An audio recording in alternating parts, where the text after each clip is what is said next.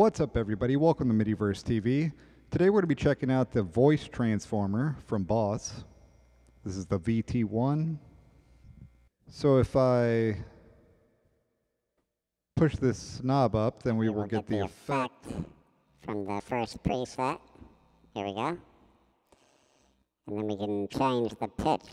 So we can pitch the vocals down, or we can pitch it up. Check, check, check, check, check, check, check, check, check. Then we've got the formant control. Check, check, check, check, check, check. So you can hear this sort of accentuates different parts of the speech. And then we've also got a reverb control here all the way on the very far right. And you can hear there's just tons of reverb there. Even at halfway, it seems like it's pretty heavily applied. So we can go ahead and back that off a little bit more reasonable there. Yeah.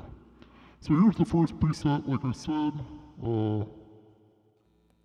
So this is preset number 1. And like I said, you're watching Midiverse TV. And we're going to be going to patch number 2 here. Here's the second preset.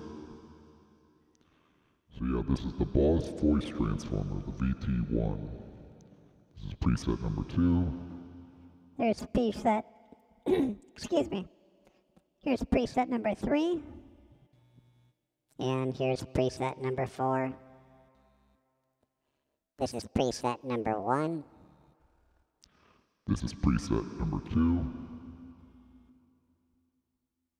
Here's preset number 3. And here's preset number 4. There's also 4 user presets to choose from.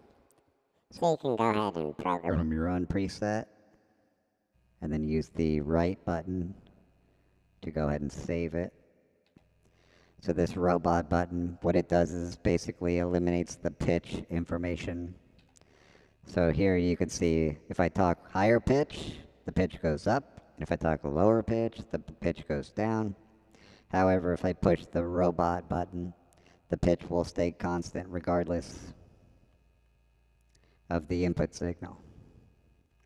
So you can actually change the pitch of the robot with the pitch control, but like I said, it will remain constant. It will not change pitch with the incoming signal. So yeah, pretty cool little box overall. And could certainly be useful in a variety of different ways.